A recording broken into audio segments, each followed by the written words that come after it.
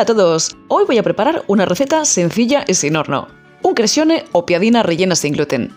El crescione o casone es un plato típico de la región de la Romagnola, de donde procede también la piadina. Y es que, como te acabo de decir, es en realidad una especie de piadina rellena. Se diferencia del calzone en el hecho de que no lleva levadura, es decir, no es como una masa de pizza doblada, sino una más fina. El hecho de no llevar levadura hace que se prepare realmente rápido, ya que no hay que dejar que la masa repose. Y el resultado es simplemente delicioso. Para la masa he partido de mi receta de piadinas sin gluten. Te dejo la receta aquí arriba.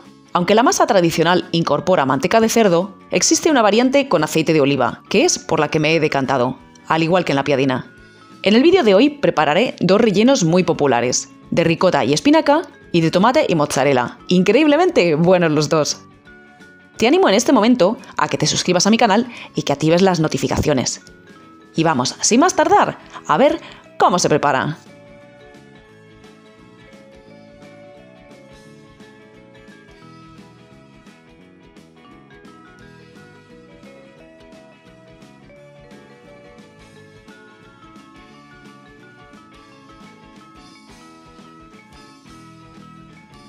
Comenzamos preparando los rellenos para que estén tibios en el momento de rellenar nuestros crescioni. Para el relleno de espinaca necesitamos aproximadamente un tercio de una cebolla. La voy a picar bien fina. Como doy cantidades para 2 personas, nos va a bastar un ajo para preparar nuestros dos rellenos. La mitad voy a picarla bien finita y la otra mitad la voy a picar en rodajas gorditas. Aquí tengo las espinacas. Las he cocinado al vapor y las he escurrido lo mejor que he podido. El peso que os doy es de la espinaca en crudo. Bueno, pues voy a picar las espinacas bien finas. Una vez que he picado todo lo necesario, voy a calentar un par de cucharadas de aceite y voy a cocinar la cebolla a fuego medio. Cuando la cebolla esté transparente y empiece a tomar un poco de color, añade el ajo y cocínalo un minuto aproximadamente. A mí se me ha dorado la cebolla un poco de más, pero no pasa nada, le da más sabor. Ahora añade las espinacas y cocina un par de minutos, removiendo bien para que se mezcle la espinaca, la cebolla y el ajo. Retira la sartén de fuego y comenzamos con la salsa de tomate. Calienta en una sartén algo más de una cucharada de aceite y añade las rodajas de ajo. Cocina a fuego medio para aromatizar el aceite. Cuando el ajo empiece a cambiar de color, pero sin dorarse, añade el tomate triturado. El mío es en trozos, también vale. Añade sal y orégano seco. Como mi tomate está en trozos, voy a aplastarlo con la parte posterior de la cuchara. Remueve para que se mezcle todo. Como ves, he quitado ya los ajos y voy a dejar a fuego medio hasta que se concentre la salsa. En un tazón he colocado la ricota, pero puedes usar requesón en su lugar. Voy a añadir una cucharada muy generosa de parmesano rallado. Voy a añadir sal, pimienta molida y nuez moscada. Y voy a remover todo bien para que se mezcle. Ahora voy a añadir la espinaca y voy a remover igualmente hasta que se integre todo bien. Y ahora sí, comenzamos a preparar la masa. Esto que tengo aquí es almidón de maíz. Puedes emplear almidón de arroz en su lugar. En este vídeo de aquí arriba te cuento cómo prepararlo. Voy a añadir almidón de patata y voy a añadir harina de trigo sarraceno. Ahora voy a añadir la goma xantana, la que dará elasticidad a nuestra masa. Voy a añadir un poco de azúcar para ayudar a la masa a dorarse. Esto de aquí es sal.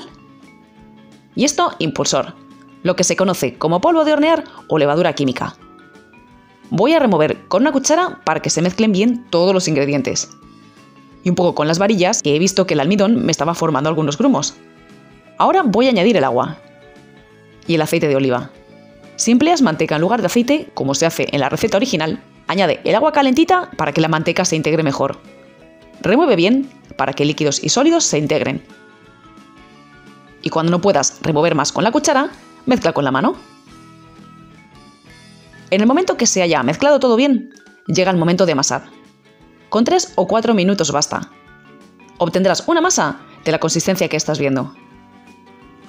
Cuando tengas la masa lista, límpiate la mano con el borde de la cuchara y lávate las manos. Enharina ligeramente la superficie de la masa. Con ayuda de una espátula, ve recogiendo la masa y formando una bola. Mira qué gozada de masa. Enharina la mesa y transfiere la masa a ella. Forma una bola y después un cilindro para que te sea más fácil dividir en porciones. Divide en 4 porciones. Como ves, la masa no se pega apenas. Ahora me estoy asegurando que las porciones son más o menos del mismo tamaño, pero puedes pesarlas si prefieres. En cuanto tengas dividida la masa, forma una bola con una de las porciones. Intenta que quede lo más lisa posible. Cuando la tengas, enharina la mesa, coloca la bola sobre ella y aplástala un poquito con los dedos. Comienza a estirar con un rodillo. Como ves, compruebo constantemente que no se pega la masa y enharino si hace falta. Para que la masa quede lo más redonda posible, estira. Da un cuarto de vuelta, estira, da un cuarto de vuelta y ve asegurándote, entre tanto, que no se pega. Añade la harina que necesites, pero siempre poco a poco. Y estira bien. Obtendrás un círculo de unos 25 centímetros de diámetro y el espesor ya estás viendo, que es de apenas unos milímetros. Bueno, pues llega el momento de rellenar. Sobre una de las mitades voy a colocar la mitad del relleno de espinaca y ricota, dejando, como ves, un borde libre de al menos 2 centímetros. Voy a añadir un poco de mozzarella rallada. Creo que no es lo típico, pero lo he visto en el vídeo que he tomado como referencia para el relleno y me parece una idea buenísima. Ahora voy a cerrar el CRESCIONE con cuidado.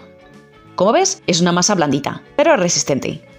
Presiona con los dedos para unir bien las dos partes. Si quieres, puedes humedecer un poco el borde interior antes de cerrar el CRESCIONE. Esto es conveniente si has empleado mucha harina en el momento de estirar la masa. Si quieres que los CRESCIONE te queden bien redondos, recorta el excedente con un cortapastas. Con los recortes puedes hacer una mini piadina. Y a continuación, sella con un tenedor. Hay quien dobla el borde hacia adentro antes de cerrar con el tenedor. Hazlo si prefieres. Pero no repurgues porque el borde sería muy grueso y te quedaría crudo. En cuanto tengas tu CRESCIONE hecho, déjalo aparte y sigue con los demás. Fíjate que se deja manipular de maravilla. Estira la masa del siguiente, dando cuartos de vuelta y enharinando lo necesario. Pero poco a poco, no añadas nunca mucha harina de golpe. Y ahora vamos a rellenar de la segunda manera. Añade la mitad de la salsa de tomate, dejando igualmente un borde alrededor. Y cuando lo tengas, añade una cantidad muy generosa de mozzarella rallada. Este relleno me encanta. El de espinaca está bueno, pero este está increíble. Cierra tu CRESCIONE. Presiona igualmente con los dedos. Corta el excedente. Y sella con el tenedor. Cuando tengas todos tus CRESCIONE listos, calienta una sartén de fondo grueso a fuego medio alto y añade un chorro de aceite. Ahora mismo tengo la cocina en la posición 7 de 9. Y en el momento de poner los CRESCIONE en la sartén, bajaré a 6. Como ves, se dejan manipular de maravilla. Cocina un minuto aproximadamente y da la vuelta. Verás que la cara inferior es mucho más firme ahora, así que no te costará.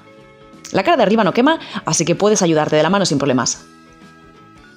Aunque no está hecha la primera cara, como estás viendo, tratamos de sellar la segunda para que no se seque y se agriete. Cocina unos 3 minutos a fuego medio. Y ahora, pon tus CRESCIONE en posición vertical para que se cocine también la parte estrecha. Si es necesario, deja que se cocine un poco más esta cara antes de volver a darle la vuelta. Ahora sí, da la vuelta y deja otros 2 o 3 minutos que se cocine la primera cara. Debes cocinar en total unos 3 o 4 minutos por cada cara. Pasado este tiempo, comprueba si están dorados y retira un plato.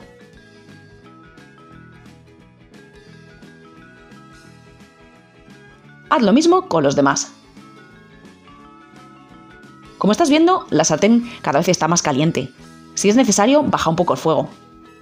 No tendrías por qué preparar los dos rellenos cada vez, pero si lo haces, te recomiendo cocinar los de tomate los últimos, porque seguramente se escapará un poco de la grasa y del tomate y te los teñirá de rojo. Si ves que el borde queda algo crudo por una de las dos caras, puedes hacer un poquito de presión como estoy haciendo yo ahora. Y ya están listos estos CRESCIONE, fíjate qué rápido y qué fácil.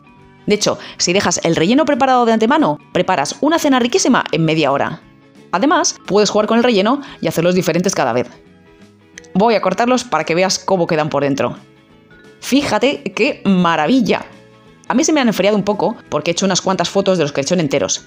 pero te puedes imaginar los hilos de mozzarella fundida cuando están recién salidos de la sartén. Lo que quiere decir también, sírvelos recién hechos, que es cuando mejor están. Aunque también te digo, si te sobra alguno, puedes calentar un par de minutos por cada lado en una sartén a fuego medio o en un grill eléctrico y están buenísimos igual. Y nada más, yo me voy a comer mis crescioni antes de que se me enfríen del todo y espero, como siempre os digo, que os animéis a prepararlos en casa. ¡Un saludo a todos!